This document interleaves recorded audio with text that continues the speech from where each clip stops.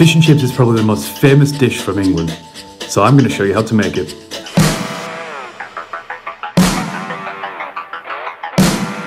Hi there guys, and welcome back to my channel. First we're going to start with making the beer batter. Pour 200 millilitres of beer and obviously drink the rest.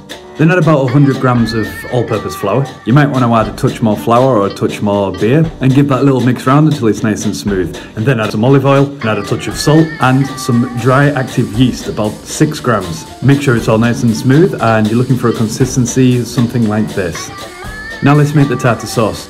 Start with 1 egg, some Dijon mustard and a dash of vinegar.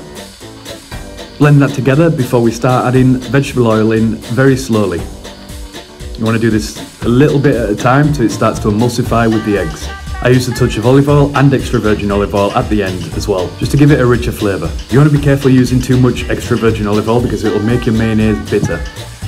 Next we season with salt and dice up half a red onion, about 30 grams of gherkins, 30 grams of capers, a good handful of parsley and a big squeeze of lemon just to finish. And give that a mix round and we're on to the chips.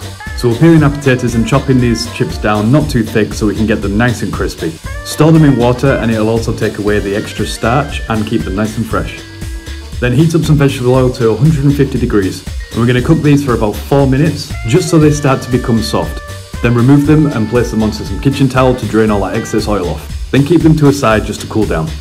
Next onto our fish. So we're going to season some flour and dry off our fish fillets. I was using hake, but you can use any kind of cod or haddock or any kind of white fish that's not too delicate.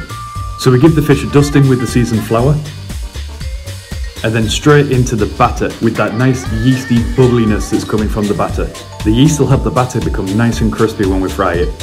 So heat your oil up to 180 degrees and slowly lay your fish away from you, but just cook in the end before you lay it in completely.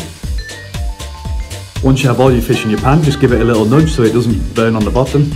And we're going to cook these for about 3 minutes on each side. Then remove and place onto paper towel again, and then we can throw in our fries.